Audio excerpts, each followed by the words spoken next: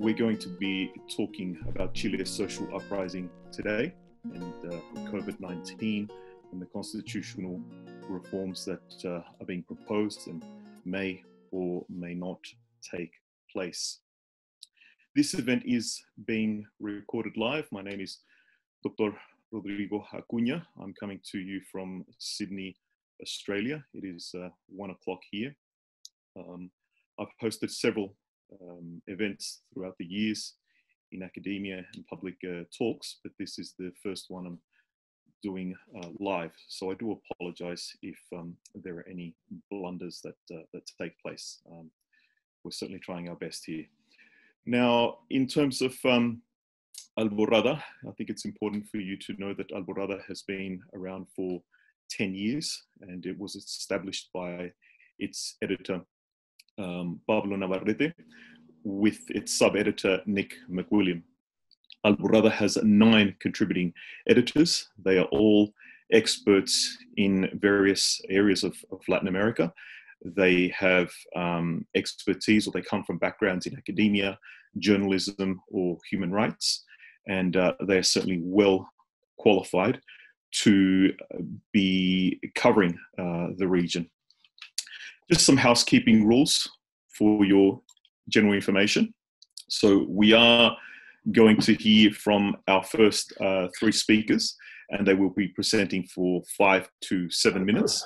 We will then be moving on to having I'll be making some comments, and then we will have some Q&A from the audience. We are being followed by people in the United States, people in the UK, in Chile, in Australia, and in Hong Kong. So to all of our viewers, welcome.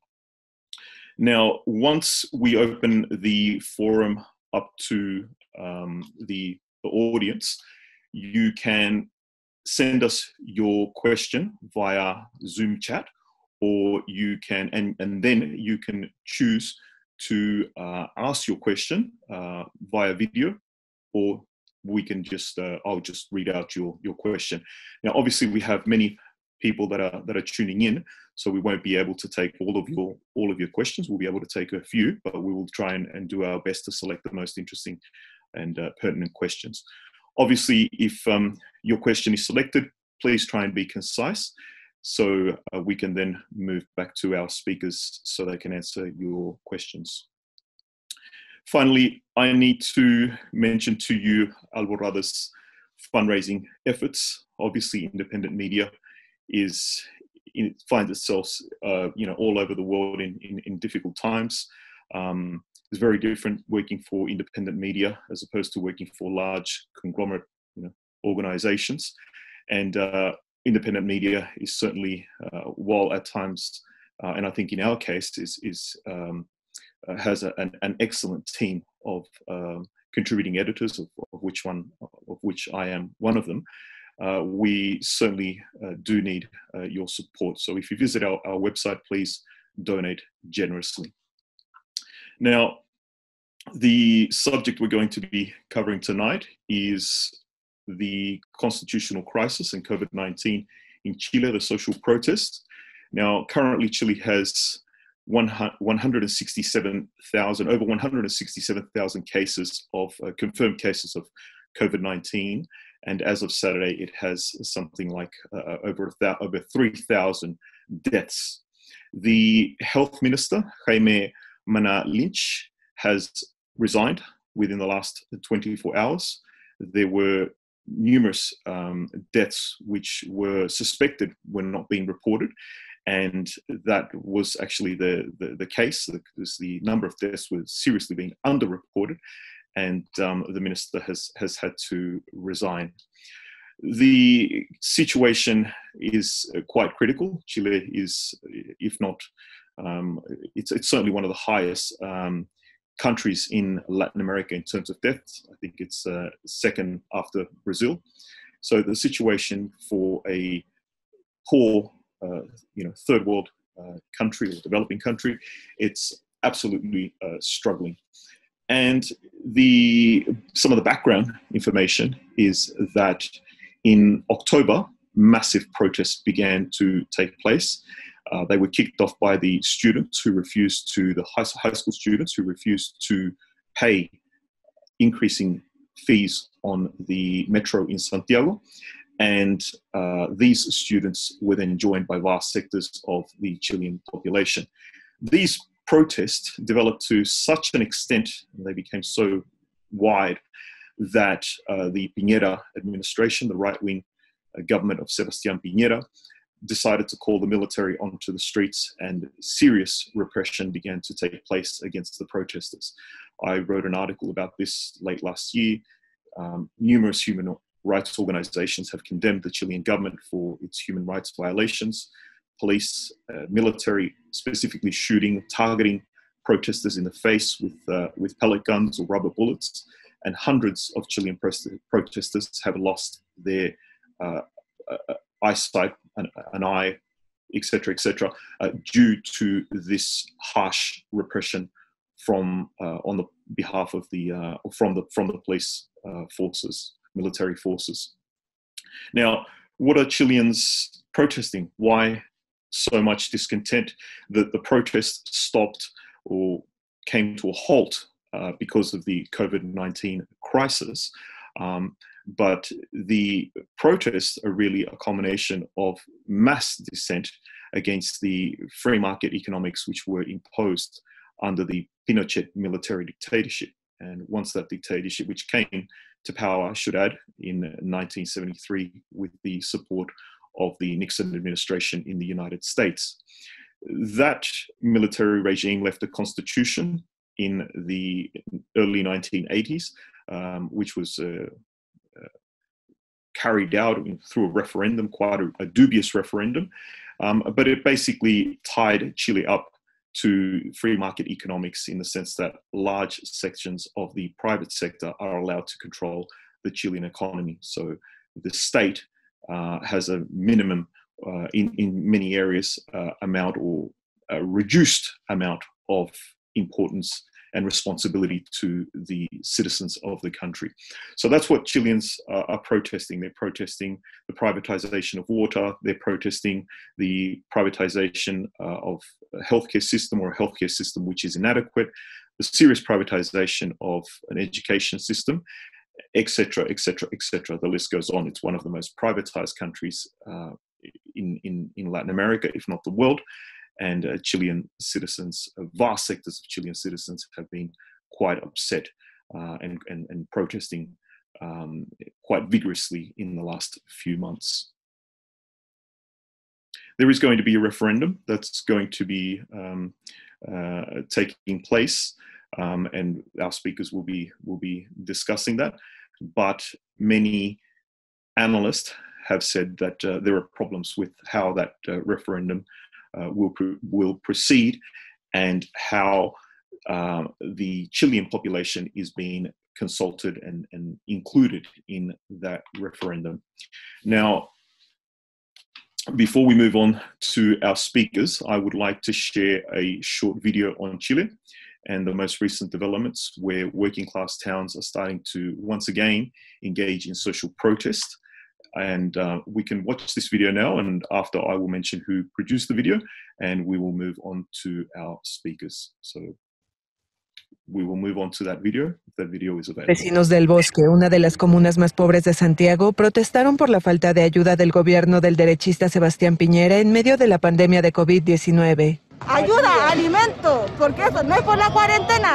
La pandemia golpeó duramente a los chilenos, principalmente de pocos recursos.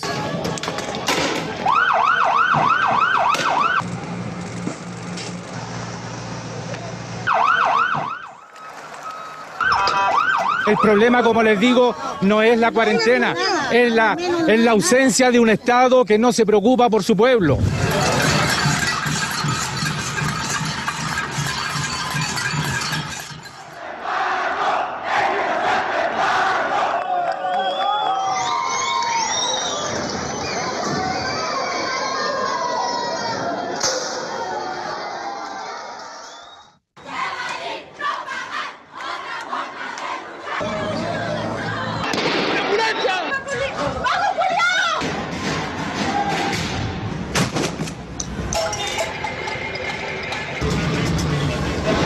esta América Latina convulsionada, nuestro país es un verdadero oasis, con una democracia estable. Estamos en guerra.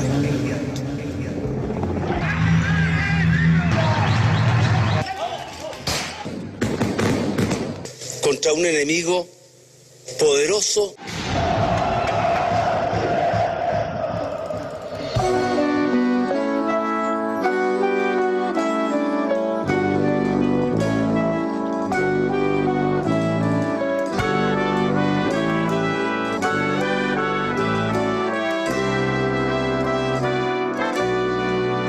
El derecho de vivir.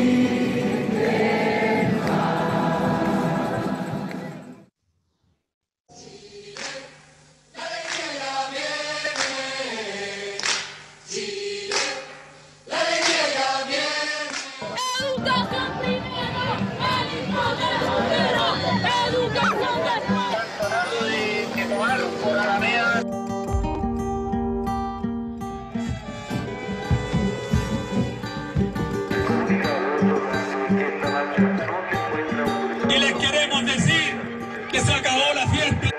Chile despertó. De 900 familias, entre las que hay mujeres, niños y ancianos, se tomaron terrenos para... Sobre la marcha del 8 de marzo del 2020. Y el ejercicio directo de la soberanía que en nosotros radica.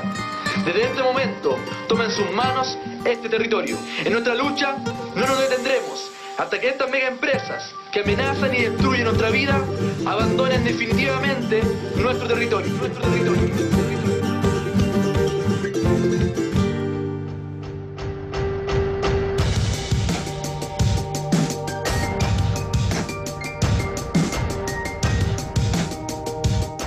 Para darle una oportunidad a la paz, tuve que optar entre dos caminos muy difíciles. El camino de la fuerza, a través de decretar un nuevo estado de emergencia.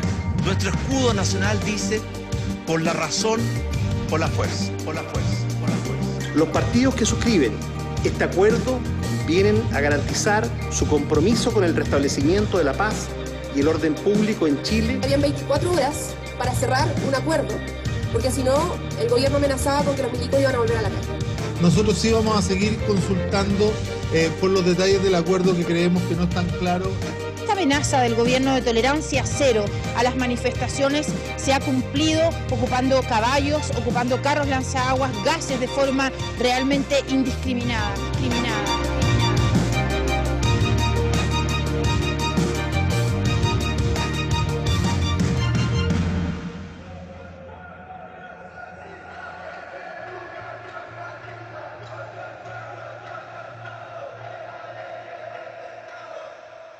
Que el coronavirus es un enemigo poderoso. Okay, so that video was put together by Camilo Sunes Perez, Marcela Villa, and Johnny Lopez Cid. Before we move on, or I introduce our speakers, I'll just mention, or I'd like to re-emphasize how seriously human rights violations that have been taking place in Chile have been. Again, they have been recorded by numerous domestic and international human rights organizations, including Amnesty International. And the Executive Secretary for the Economic Commission for Latin America and the Caribbean of the United Nations, Alicia Barcena Ibera, recently declared that given the social conditions of Chile and given the way that the Piñera administration has handled the crisis, she expects that there could certainly be quite massive demonstrations once again taking place once this the quarantine for this pandemic is over. So having said that, I would like to introduce our first speaker, who I believe is Héctor Rios Jara. Héctor Rios Jara is a PhD research student in social science at the University College London, the University of London. He is a member of the Social Theory Latin American Thought, Glasgow, and the Chilean London Assembly, Asamblea Chilena en Londres. So, Héctor, if you would like to present or conduct your presentation on the current crisis. I would like just to talk about the current situation in Chile. I think as the video show, Chile is facing a health and socioeconomic crisis where structural inequalities and the lack of appropriate government response is helping to spread the virus. I mean, all the data suggests that the virus is out of control in the country. This situation is mainly the result of systematic mistake that the government has done defining a correct approach to the pandemic. So I would like to explore two main aspects. The first one is the inconsistent approach to social distancing measures. The virus was declared here as a global pandemic in January 2020 at the beginning of this year. And most of the West countries adopted some measures since February. But in Chile, the measures were implemented just at the end of March, despite the fact that several cases was detected and identified at the beginning of that month. Later, the government refused to implement a general lockdown on major cities and preferred a very strange system called dynamic lockdowns. And that system was mainly orientated to protect the wealthiest district of Santiago and leave mainly unprotected the most populous and disadvantaged sector of the capital. During April and May, the government insists on the idea of having the virus under control. So it calls several times to return to economic activities, to reopen schools, to keep shopping malls and other unnecessary services open. And finally, the lockdown in Santiago was declared just a couple of weeks ago, despite the call of the scientific community, unions, and organized society was claiming at the beginning of March and demanding for more radical measure of social protection. So clearly, social distancing measures have been inconsistent, are confusing. So the population, the government tried to give a false sense of normality in order to protect the economy. The second aspect to consider here is the economic approach of the government. So at the moment, the government has implemented two emergency packages. The first one was in April, and that was orientated to recapitalize banks and gave some liquidity in order to extend the credit lines for companies and consumers. That package also includes a unique bonus of around $63, mainly oriented to low-income families. The second package was bigger. This one was implemented at the end of April. That include 3-month bonuses for around $83. But if we analyze both measures, we need to consider that the social spending that the government is introducing to confront the pandemics is now beyond 10% of the GDP. So, and this is one of the probably most modest policies in the region in a context where most of the country are investing around 15 or even 20% of the GDP confronting the virus. So it's critical as well the fact that most of the sources came from reallocation of the annual budget rather than a significant increase in social spending.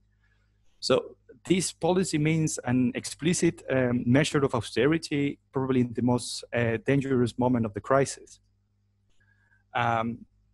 Why this is so important? Because austerity policies are in the opposite direction of social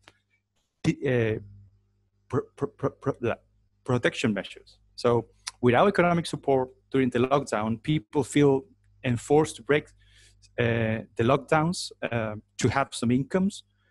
we need to remember that families here have been suffering a reduction of incomes around 40 and 60%. Unemployment last month reached 50%. So this is so far the most radical and severe economic crisis in the country after the 1982 crisis during the dictatorship. So in addition, the government has not implemented the necessary measures to reduce or postpone the debt of families, or at least to cover a proportion of everyday expenses like energy, water, electricity. So the priorities of the government have been mainly on the protection of big companies, financial industries, is supporting a really absurd pretension of fiscal responsibility and a non-interventionist position on markets, which is deeply ideological and is in absolutely contrast with most of the policy and measures that even other right-wing governments have implemented around the world. So under this financial pressure and without economic support, most of the people is enforced to break the lockdowns and keep working. Most of the people is developing informal economic activities to cope with debts, everyday expenses, and rising of hunger. The combination of the health crisis and the socioeconomic crisis, of course, have radicalized the structural inequalities that lead to the uprising of October last year. So in fact, as we saw in the video, during the last week, we have seen a return of street demonstration and barricades, mainly on the periphery of Santiago, where the people is more exposed to the virus, has less support from health services, and is suffering the worst side of the economic crisis. So facing the lack of response and the insensitive of the government, people is organizing a grassroots system of solidarity and support. Most of the assemblies, cabildos, and network that we saw in October last year now became popular food banks. We call ollas comunes, and another kind of initiative to give some support. This popular reaction brings us some hope, of course. They are operating as an alternative local measures organized by people against the radicalization of inequalities. They are keeping alive the spirit of the revolt and collective solidarity. However, we must consider that those organizations are precarious and they are very sensitive to the local context, so they cannot compensate the policies of failure implemented by the government and the Ministry of Health, Jaime Mañalich. So it's not a surprise that the deep feelings of anger, injustice, and the sense of being left behind that people expressed last year are just simply growing, taking a more radical stance against the government, but also against the national elite, who are clearly responsible for the disaster and the death of thousands of people here in Chile. So the structural crisis of Chilean neoliberalism is not solved, is neither postponed by the pandemic. Actually, I believe that it's taking a more radical character and a more dramatic trajectory. So hopefully, this crisis will open some opportunities for transformation, but clearly there is something that we still need to observe and analyze carefully. Thank you very much for your presentation, Hector. We are now moving on to Dr. Bárbara Fernández Medella, who is a Chilean academic currently working as assistant professor in Latin American studies at the University of Hong Kong. Her research focuses on a variety of topics that analyze Chilean literature, such as intersections between articulations of the female psyche and criticisms of neoliberal principles within the post-dictatorship context. I should add, before Barbara presents, that the Chilean police, the Carabineros, have been accused of carrying out serious human rights violations against female demonstrators, which have included stripping them naked. There was a journalist who was died under mysterious circumstances, and there are other cases of female activists being persecuted in Chile. So I welcome Barbara, and the floor is all yours. Thank you very much, Rodrigo, and thank you, Hector, for your presentation. Well, good night, everyone from Hong Kong. It's almost 11:30 p.m. here. Well, I'd like to do a sort of a chronology of COVID and government mismanagement, offering very specific examples.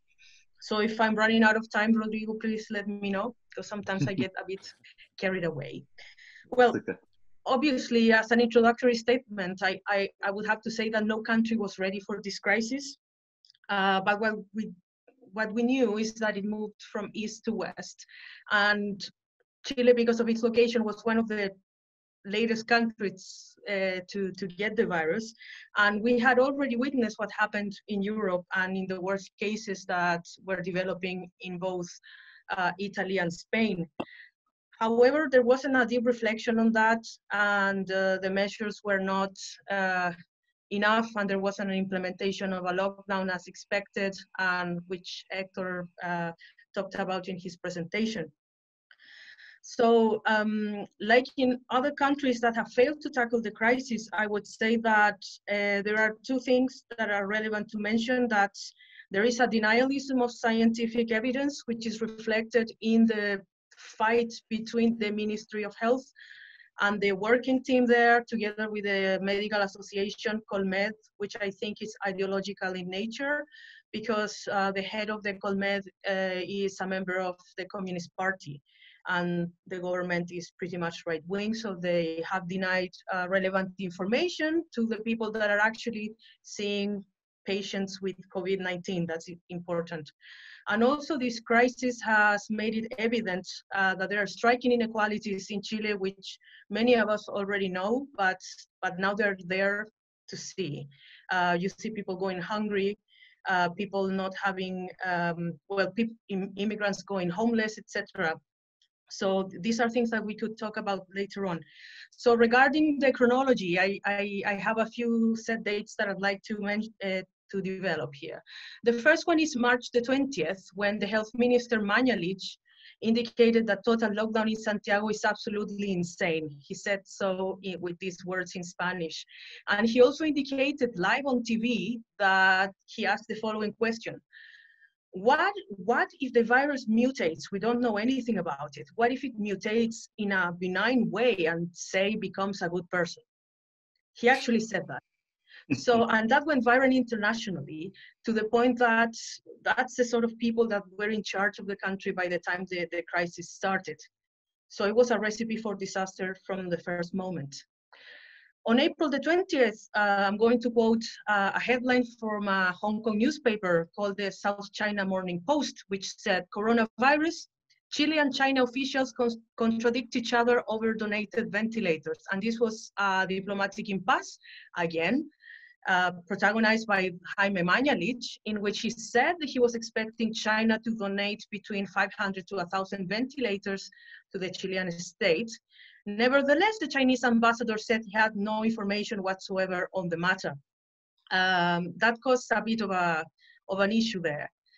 The following day, there was a televised donation of protective gear from China, which included items such as masks, goggles, thermometers, and suits, but no ventilators at all. And Ambassador Xu Bu was present there. Why is it important to mention China? It's because China has been having a worldwide campaign to help and assist countries that have been affected by COVID-19.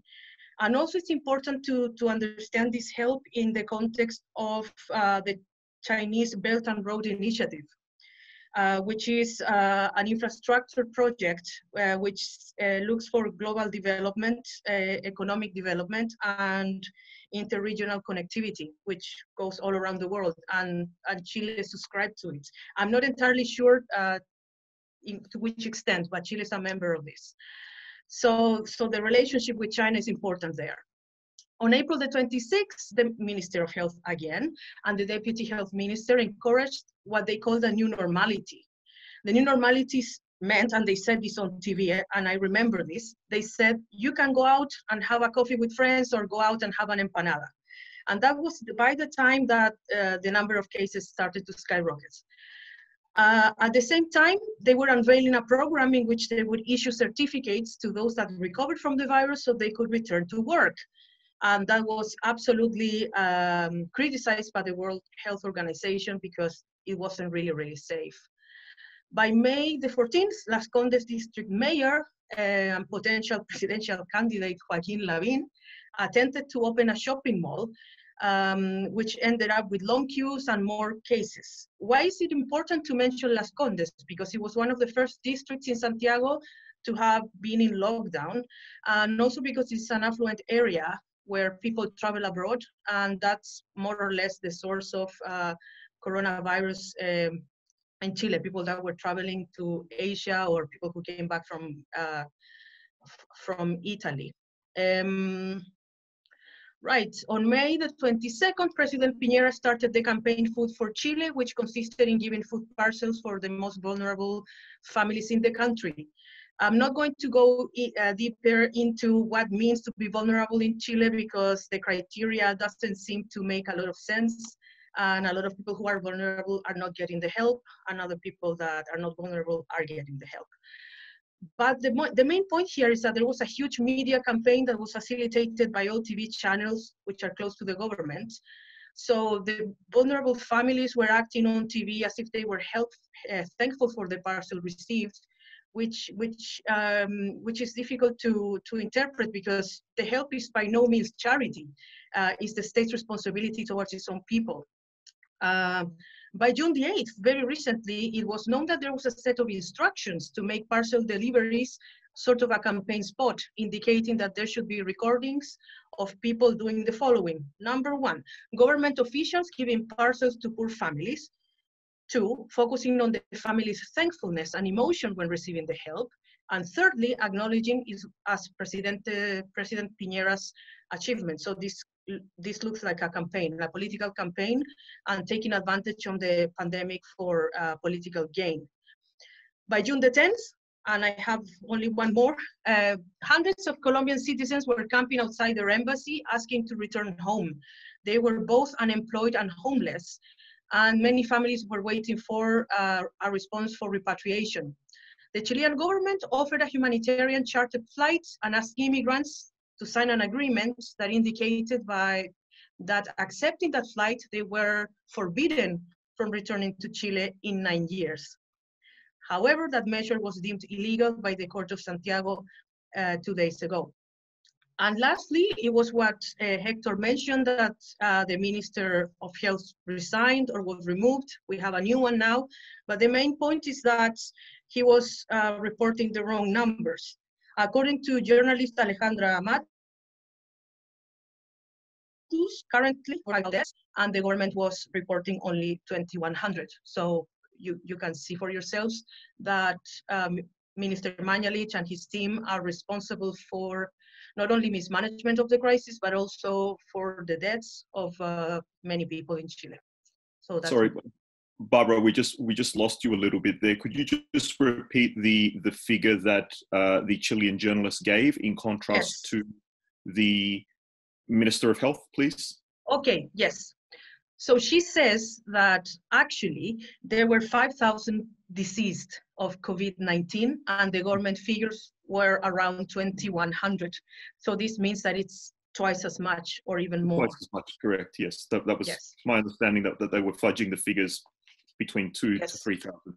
Yeah. Excellent, excellent. Excellent, Barbara. Thank you very much for your presentation.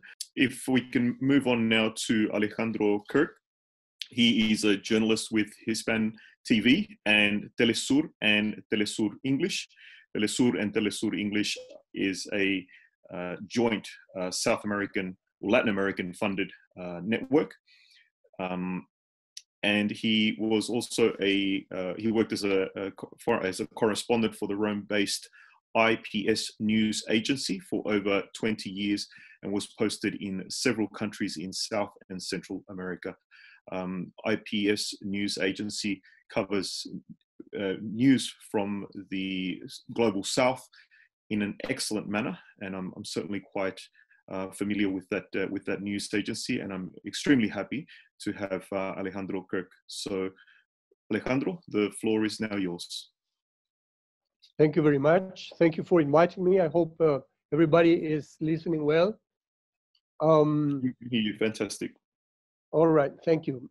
We have been on the ground since the very beginning of this uprising in October, and it's maybe interesting to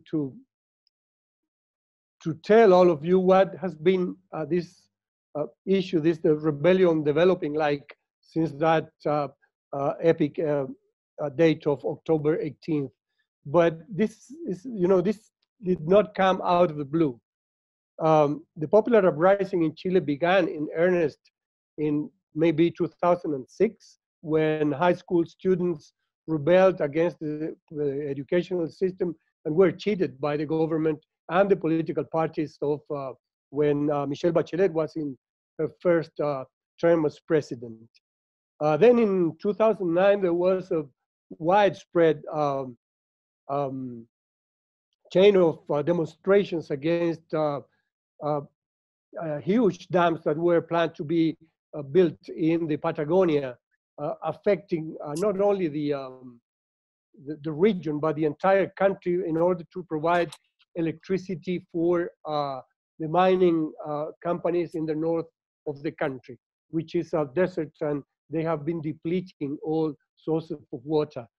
And then in 2011, the most known popular rebellion was headed again by students, this time university students, demanding free education and the strengthening of the public education system in the country. And then again in 2017, huge demonstrations against the private pension funds that were imposed by the dictatorship in 1981, which privatized the whole pension system in the country, forcing people to save 10% of their earnings in order to fund their own retirement without any contribution from the government or the employers.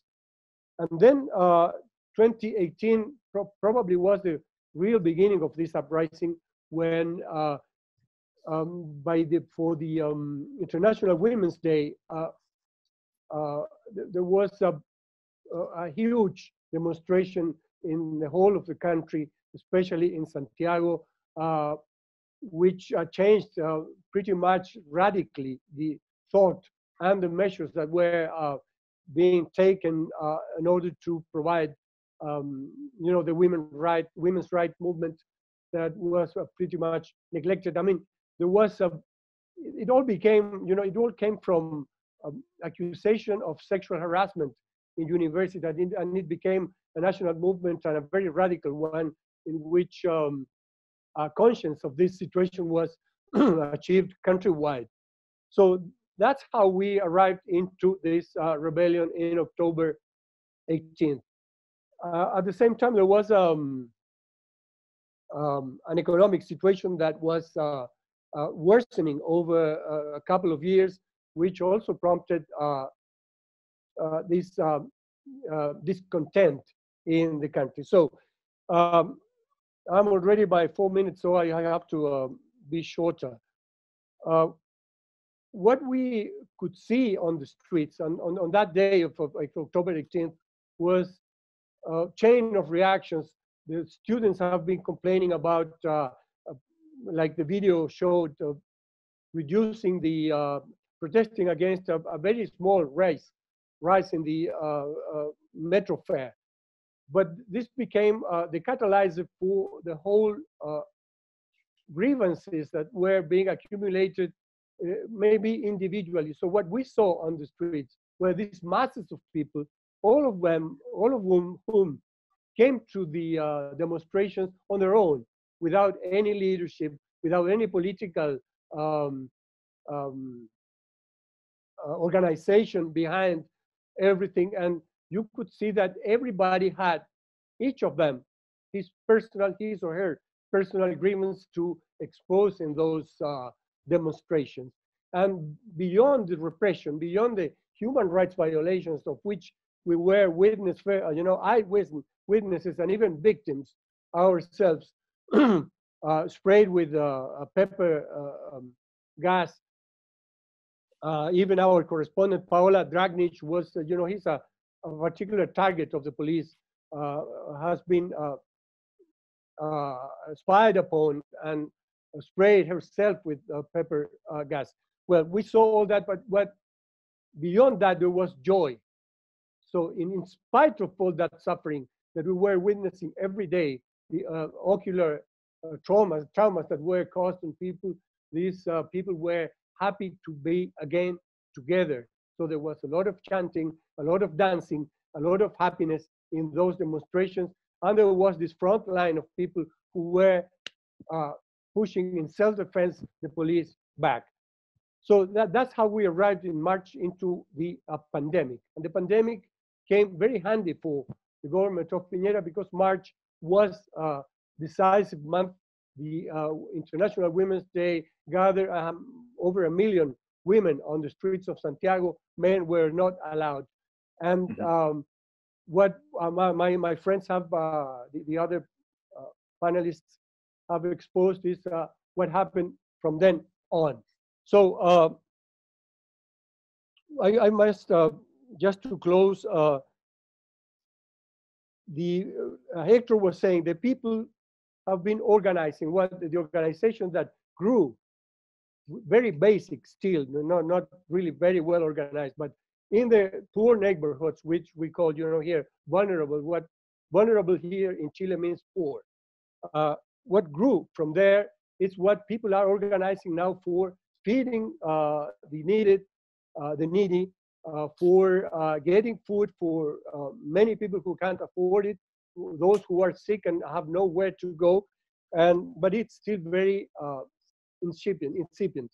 It's not developed, and that means, and the motto here is that only the people save the people. But what has been described here by Mañalich and the government as policies that were mistaken, in my view, they are not mistaken. It is a policy to prevent this revolt to start again. There is a battery of repressive measures being adopted by the parliament on the initiative of the government. Now there is a new intelligence law that will allow the military to intervene in internal affairs once again. And so they are creating an atmosphere of fear. Scientists are afraid of describing what Alejandra Matus found out by just searching from New York, the civil registry, to find out how many people have died in previous years and how many people have died in the months of March and April. And then so one single person, and then another investigative outlet, CIPER, found out that the government was providing real figures to the World Health Organization and not to the people in Chile. And that makes the difference between 3,000 and 5,000 deaths in the previous months.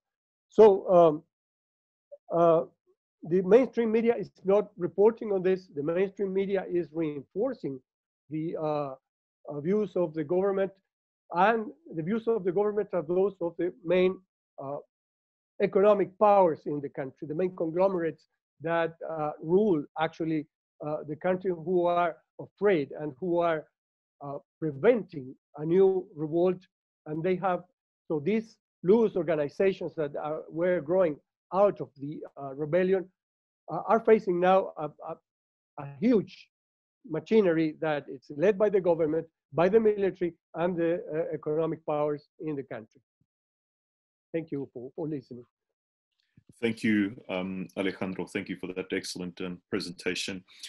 Now, if I can make my questions and very, very brief observations, I will return to Hector, and maybe you could provide us with some more information, Hector. But it was my understanding that when the Piñera administration called out or declared martial law and called out the military, the military was not only repressing traditional working class Chileans and Chileans from working class towns, the Chilean underclass, but also it was operating in sectors of the middle class and even sort of the upper middle class.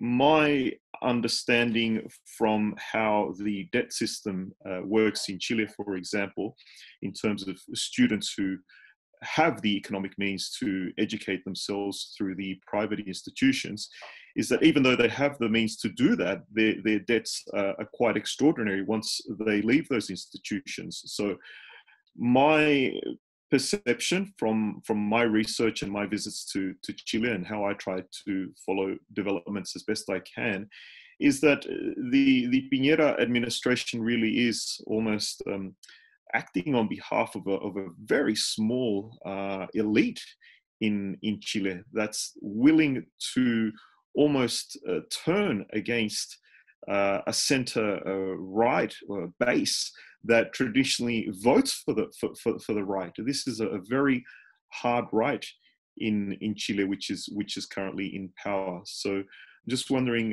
Hector, if you would be able to mention something on those divisions within the country. Yeah, yeah, I can hear you. I think it will. Social movement in Chile, as Alejandro was explaining, have been very popular among different classes. So I think it's hard to say that there is just kind of a middle income or low income sectors that are leading the social movements in Chile. I think most of the social movements are very general around the country. So because I think social movements are fighting for rights. So middle classes and upper classes, most of them also are in favor of give some guarantees to social rights, and also I think they are in favor of a new constitution. I think the government have been trying just to postpone and delay as much they can the referendum, because it's quite clear that most of the people are going to agree for a change in the constitution. So I think, in fact, the government is just defending a really minor and really elite group of the economy. Well, actually, we need to remember that Sebastián Piñera is one of the main forces in Chile and around the world. So he's defending his own businesses. For example, we need to remember as well that the former Minister of Health, Mañalich, was also a director of one of the big health private services in Chile. So there's a lot of networks of interest.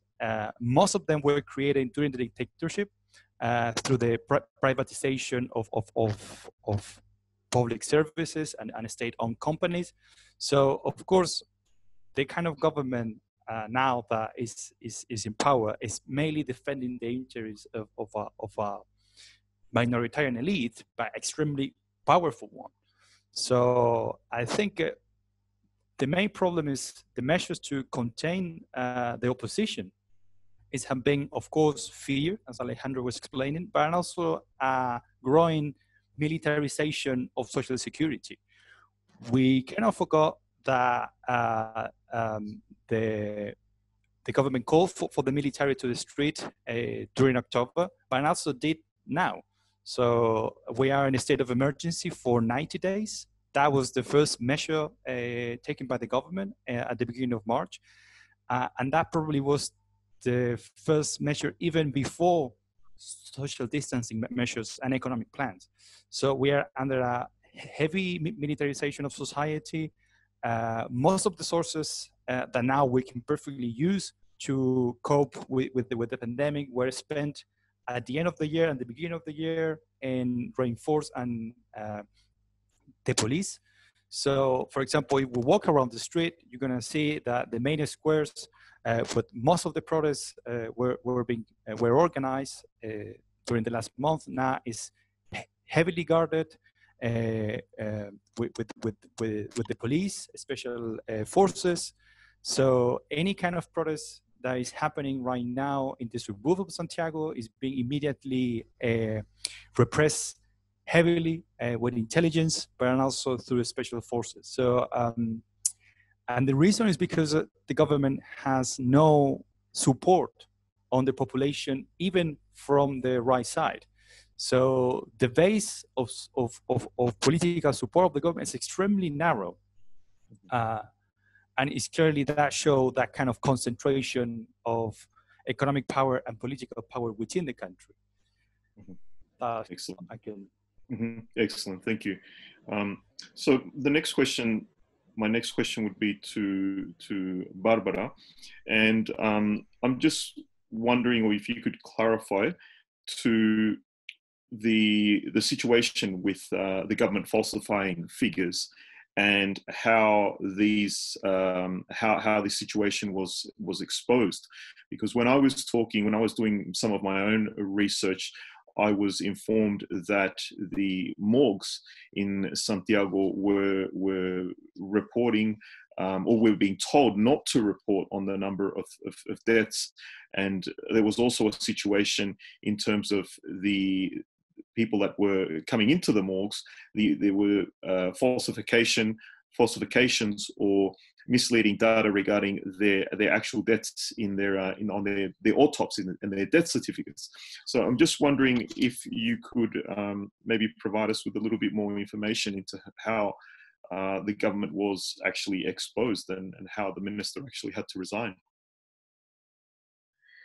Well, I'm not entirely sure of the particulars here, I'm afraid. But I do have to say this is not the first time that Minister Mañalich lies and offers excuses for him not being like a good minister. We have to remember that in the first Piñera government, Mañalich had the task of reducing waiting times for people having operations, etc. And what he did was to erase everyone waiting. So he deleted the list in a computer. So that's how he got rid of them, which meant that a lot of people died. So I think that the issue here is the calculations. We know that in the last few days, there's been a series of calculations and miscalculations that have been reported by the government. So one day they say one number and they have a given set of, let's say, factors that affect the number, and then the next day they say, no, these are these other factors. So I think the situation is very confusing, but the bottom line is that they are refusing to give actual information. And that also corresponds to sort of the behavior of the team when dealing with Colmed, because they really need the information in order to act on behalf of the victims of the virus. I'm afraid I don't have much more information on the matter, but it was, yes, Alejandra Matus who did this research thoroughly, and she was the one that came up with the numbers, as you said before, comparing the figures of deceased last year and this year, but also considering the amount of people that have been dying in the last few months of influenza. That it might have not been influenza, it could have been COVID-19. That's also something that has happened in other countries, that they are going back in the figures, that there was a surge of deaths in terms of respiratory illnesses, and that may be because of COVID-19. Excellent. Thank you, Barbara. We should, I think, or you should confirm that the Chilean journalist Alejandra Matus, you said? Yes. Yes, she was, from memory, she's the author of the famous book on the Chilean judicial system during the dictatorship. And yes, she herself, in, I think, 1999, I was actually in the country at the time, her book was about to be released. It was a book on the corruption of the Chilean judicial system during the dictatorship, and how many of these judges had continued to remain within the judicial system long after the dictatorship. And the book was actually censored, and there was an arrest warrant issued for this journalist. And this took place several years after the dictatorship. So she's certainly a point of reference in Chile. in terms of media work and exposing government lies. So thank you very much, Barbara.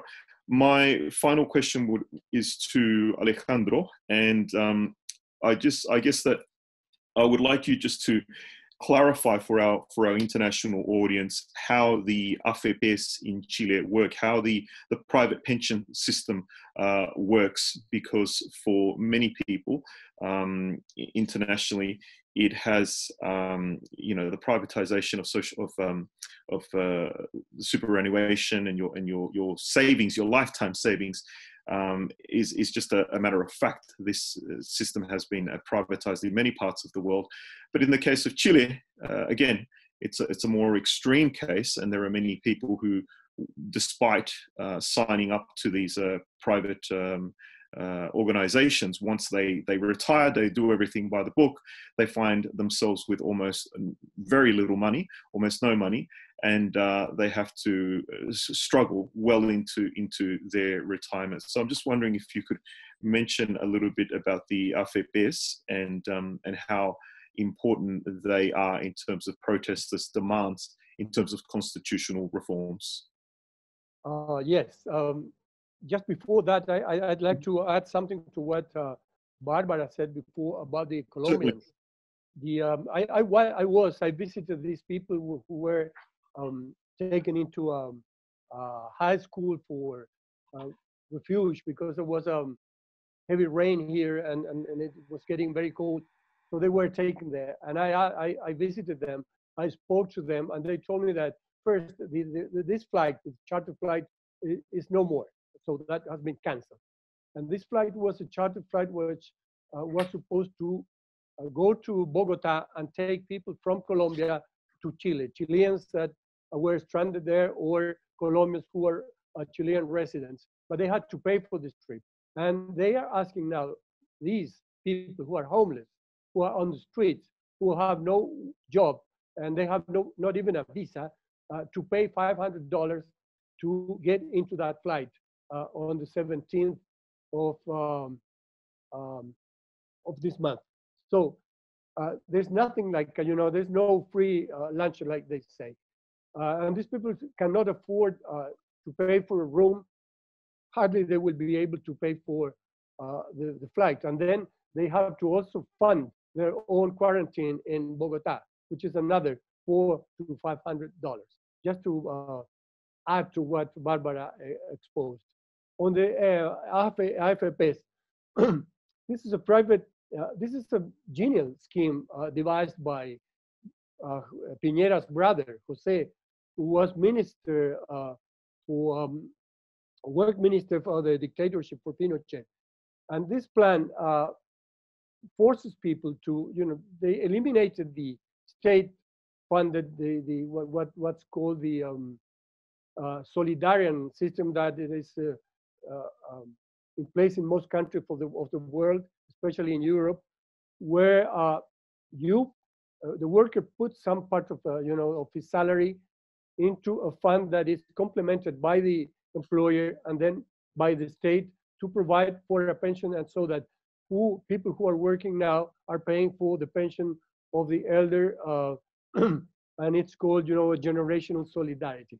That was stopped, and they started a new system in which you pay 10% of your salary plus a commission of now that because of the protests has been reduced to about around 1%, but it used to be 4%.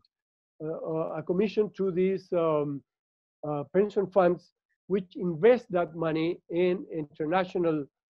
They speculate basically in the stock markets in order to get to make that money interest, so that in the end it was calculated that it would grow by 8% every year, and after 30 or 40 years of savings, you would get a salary next to or very close to 100% of what you were earning while active. That has not happened. On the contrary, people are getting about 1/5 of what they saved. And this money is being introduced into the economy by these pension funds, which are private, and is used by the banks to lend money to people to make ends meet at the end of the month. So people here, you know, that's it. What exploded with this pandemic is that you were forced to, because your salary is not enough and you were middle class, you were forced to get into debt in order to pay your bills. And at the same time, this speculation, because of the international financial crisis now, is losing money in the stock markets. So people are, whatever it was, and it's, you know, it was I was reading right before this conference that about half of the people who have gotten pensioned by this system are getting less than the minimum wage, you know, which is well below the poverty line. So that's what is exploding right now. And at the same time, we see that the military and the police did not get into the system. They remained in the old system, and they're getting a salary on average about 10 times more than the average pension in the private sector. So to speak, the government is spending $2.8 billion a year in paying the pensions of military and police personnel, which are about 175,000. And it's spending at the same time $2 billion for 1.6 million people, you know, in complementing this failed private pension scheme. So this is what is exploding here, because many people who were middle class and got retired are now searching for food on the streets, being expelled from their homes. They cannot pay the taxes for their homes, and they are being, you know, letting practically to die in poverty. People who were professionals, who were teachers, who were clerks, I mean, they were not indigents before this. So that's what exploding. This is the social crisis of Chile. But that's the main economic and political power in Chile now is the AFPs. I mean, it's $200,000 billion that these people are holding and belong to the population, and they are not allowed even to get a portion of it to face this crisis. It's quite. Thank you. It's really quite outlandish that you know, these policies have been implemented. I remember seeing a report on a high school teacher who was into her 70s, and the retirement pension that she was on from one of these private pension schemes did not allow her, or did not provide her with enough funds to pay for her medications. So she was essentially begging for charity on the streets, I think, in a northern town in Chile. You know, for someone who's, you know, an elderly woman who has worked all of her life as a high school teacher, I think that's just absolutely disgusting. So yes, I can, many people that are slightly familiarized with the private pension scheme in Chile would, I think many would, you know, would agree that that it is quite an unfair system. We're going to open up now the forum to the public, and the first question that we have coming in is from Kate Clark Will, and she will be asking the question herself via video link. Like many people, I'm sure, especially those of us of my generation who lived in Chile at the time of the Popular Unity government and Salvador Allende, and saw that wonderful dream shattered in 1973. I have been really impressed and inspired by the protests, the massive protests in October last year. And I just wonder now if the panelists think that there's any role for the existing parties of the left, which were so important in the past, or whether it's more likely that some new party or movement will emerge. Thanks. Yeah, I think there's been a lot of change in terms of what some parties were in the past and what they are now. Because of the current constitution, there hasn't been enough changes to the system, including the pension system, education system, and healthcare, to improve the livelihoods of Chileans. But at the same time, for example, the government of Ricardo Lagos, socialist, was quite neoliberal, and so were the governments of Bachelet. So I don't have an answer to your question in terms of what I think is going to happen, but the most relevant bits about the left or the institutional left is that the current protests do not have a political party. The current protests are about people who are fed up with what we inherited from the Pinochet regime and the lack of change. Obviously, there are reasons why things haven't changed in the way that we would have expected, but social unrest, I think, goes beyond a particular political party. And I think the Concertación had many years to work towards doing something more. And I don't think, I mean, they did things. They improved the livelihoods of Chileans in comparison with the dictatorship, but I don't think it's been enough. And some of the reforms to the pension system that make it as horrible as it is today were voted during Concertación governments too. So I think it's important to make that point. The new parties that emerged in the last few years are part of the opposition and are also negotiating with the Piñera government in many unpopular things that he's done, like curfew and so on, and also about the referendum I hope it takes place in October. So that's what I have to say about that. Mm-hmm.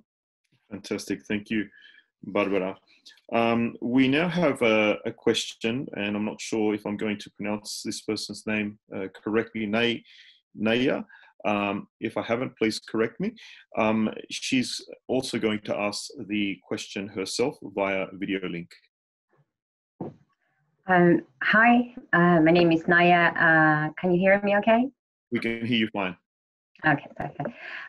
So basically what we wanted to know is, with all that is happening now, with all this rise in the COVID-19 cases and deaths, if any of you want to answer these questions, how do you see that it will affect the referendum in October in terms of campaigning and the lack of resources? Thanks. Yeah, about the referendum, I was saying that the agreement of the referendum is very fragile because this was enforced by social movements at the end of the year. So most of the right-wing parties, including people in the government, disagree with the change of the constitution. So I think they're gonna try to look for any kind of trick to postpone, cancel, or delay the referendum as much as they can.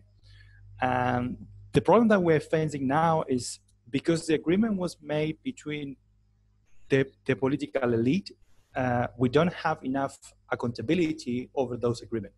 So now it's just the left-wing parties without popular support, without representing the movement that create the context for the referendum, who is trying to lead those agreements. So we are returning, because of the pandemic, we are returning to kind of closed doors agreement between the elite and the establishment without any clear connection and representation from the side of social movement. So if we are not able to rebuild the momentum of protest, there is a big possibility that the referendum is going to be postponed again, or going to be transformed unilaterally by the government, or even with agreement with some of the political parties at the moment. Maybe I would like to answer a little bit the last question. I think the key measures of the government is, please stop to lying about the data. It's not possible that the government was hidden nearly 50% of the death of the country. There's no policy, there's no academic debate, there's no scientific advice that can work if the government is lying and modifying and intervening the data. The second is please stop austerity. The Chilean government have a lot of sources, as Alejandro was explaining before, that we can use at the critical moment. So we can increase social spending to guarantee, for example, basic incomes during the lockdown measure. We have enough sources to expand the public health system, but the government is trying to protect the savings. The government is absolutely difficult to understand why the government is protecting fiscal stability in a context where around the world, most of the country are spending all what they have. So these are at least the two key elements to face immediately in the policy orientation of government. We have another question from Jennifer, and her question, I'll just have a look here.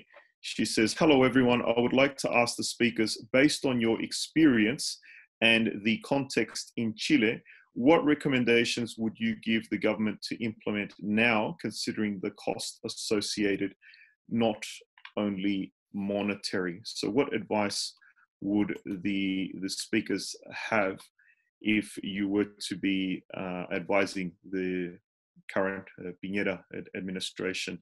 Barbara, do you have an opinion there on that matter? Or Alejandro, do you have an opinion? Well, no, on advice, it's hard to say, how to advise a government that is, like Barbara was saying, quite ideological in its approach to this crisis. I mean, this is not, in my view, this is not a series of mistakes.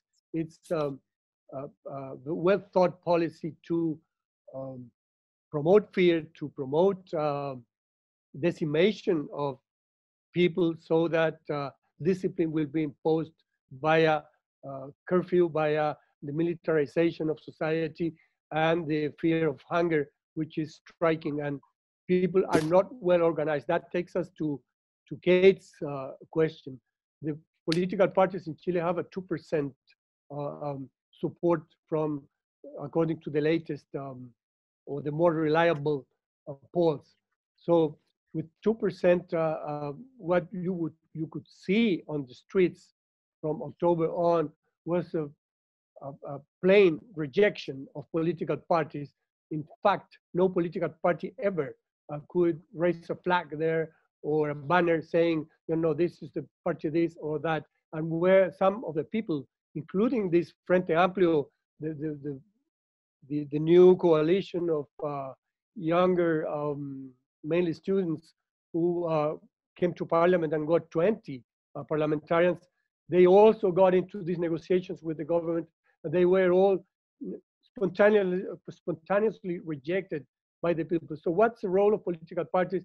I don't know. As for advice for the government, it's the advice that anybody could give. Care for the people, give people the possibility to survive in their homes with in quarantine with dignity and not be forced to go to the streets to provide for the families. A new agreement was reached by the political parties, the three of them former Concertación, what the so-called center-left coalition, to provide for an increase of the emergency income provided to families from some $80 a month to $120 per person. That might, in fact, be a temporary solution if it is implemented. But the policies of the government are, this country has a sovereign fund, and this country has the possibility of getting credit from international banks. But they are afraid of establishing things that will become a right and will not be possible for them to withdraw it later when the emergency passes. So they are trying to keep things under control. So my advice would be democratic. My advice would be, President, establish a committee in which all social organizations are consulted into what has to be done, especially the health workers, because only the doctors, only the physicians have been included in this social commission that is working along with the government, but not the workers who are actually facing the day-to-day drama that we're living, that we're going through.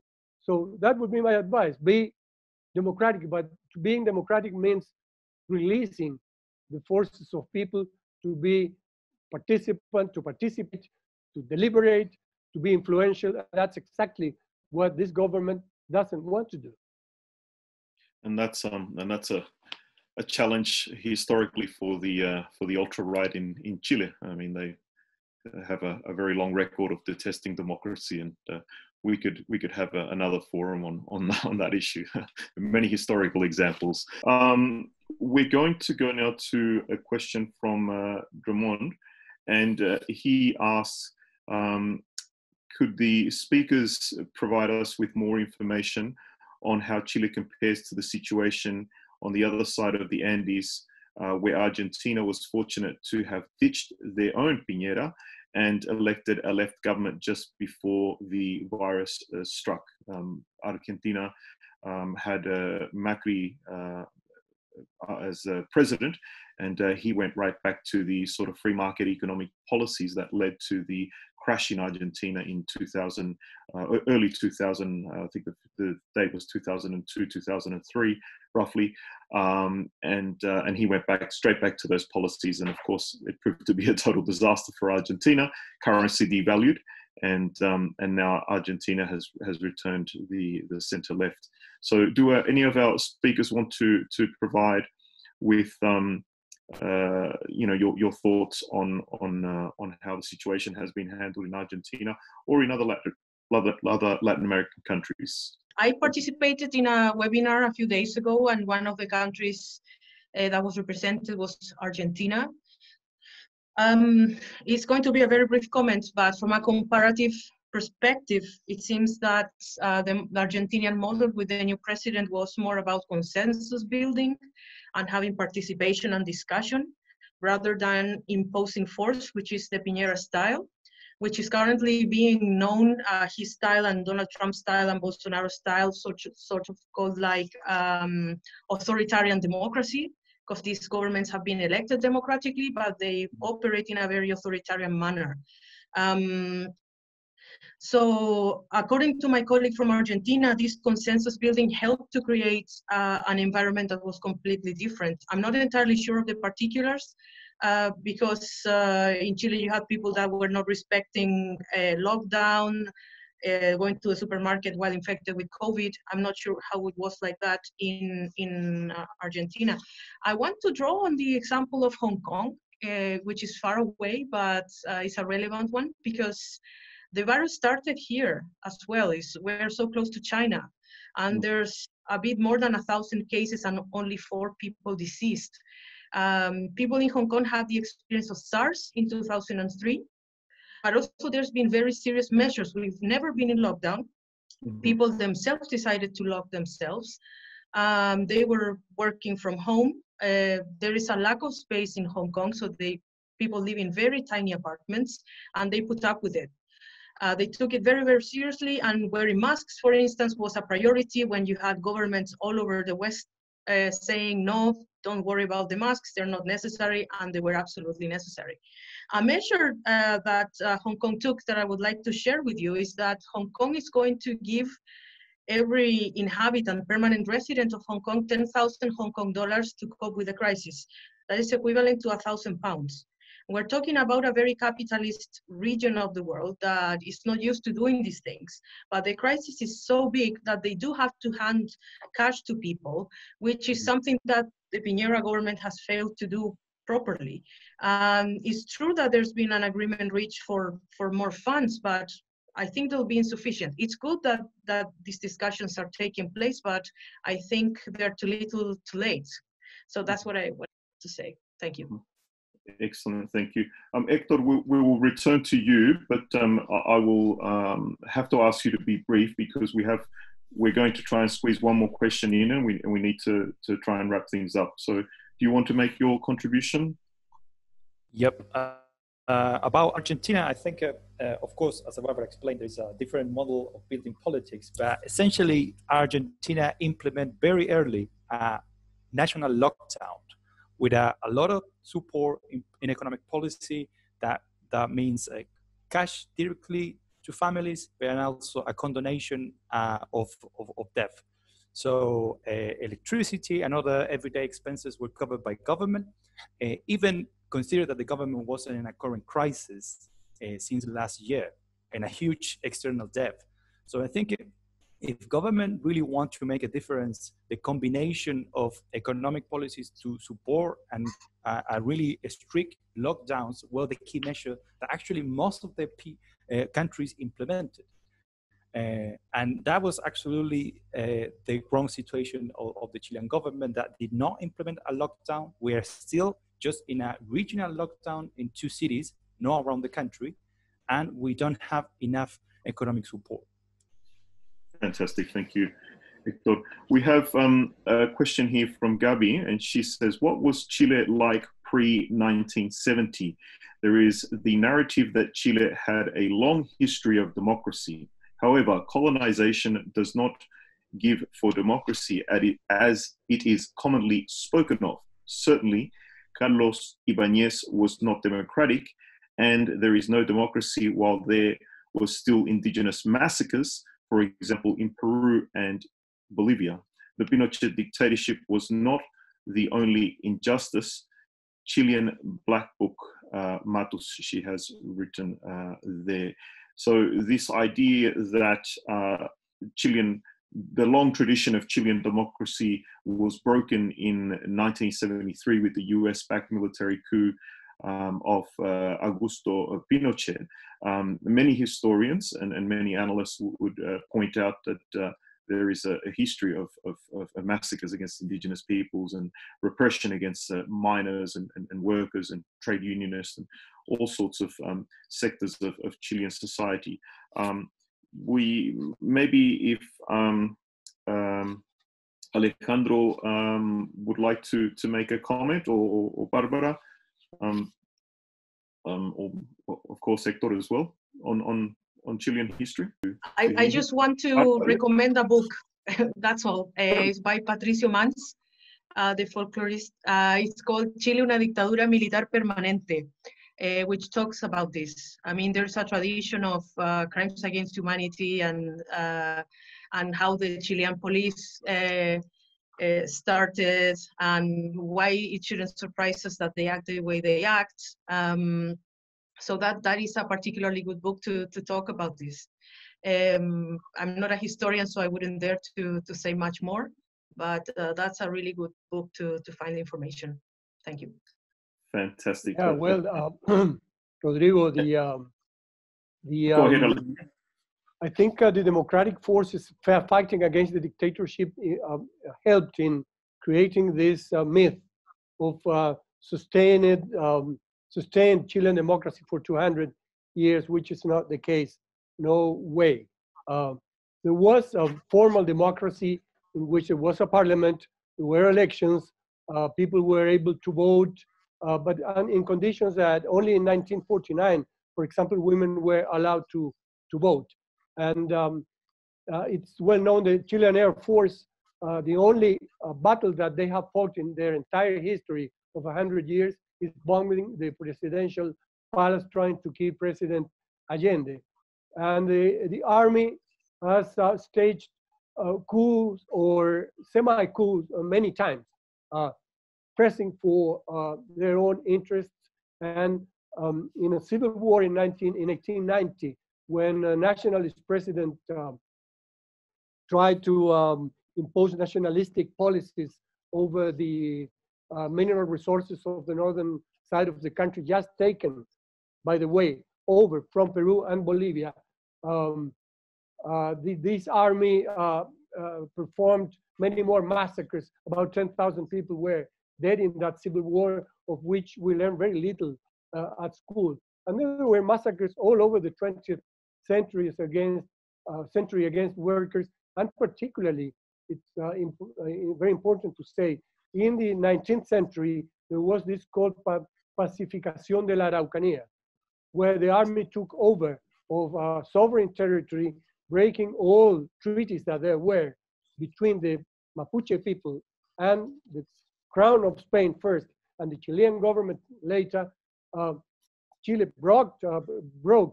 violated those treaties and invaded the Mapuche land, giving that land to big landowners and to foreigners that they were going to pick from Europe. Many Germans were brought to take over Mapuche lands. So the army and the police they have never been other but force of repression for the same powers that are in place now. I mean, the social situation has not changed except for 3 years of Salvador Allende, and before that, because of a massive class struggle, changes made by the previous government of President Eduardo Frei, a Christian Democrat, who was trying to impose revolution in freedom, the way it was exposed, in order to stop what came over later, which was the Unidad Popular. Correct. I would add that many of, or several of Allende's reforms would have not been possible had Frei not been in power and sort of opened that path.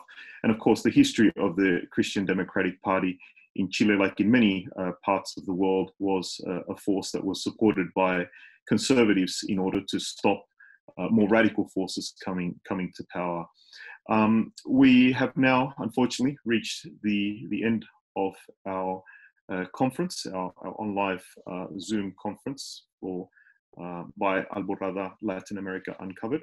I would like to thank Hector Rios Jara, Dr. Barbara Fernandez Meidella, and Alejandro Kirk. Our speakers had made excellent presentations and provided us with much needed information.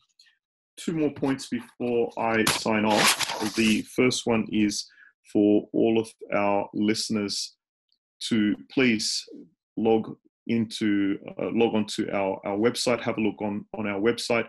The content is free.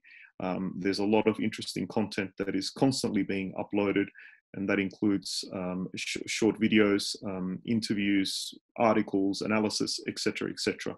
There is a wealth of information on Latin America by a highly qualified team of contributors on Alborada. So please donate and support independent journalism generously. Once again, I would like to thank all of our speakers. I would like to thank the technical team behind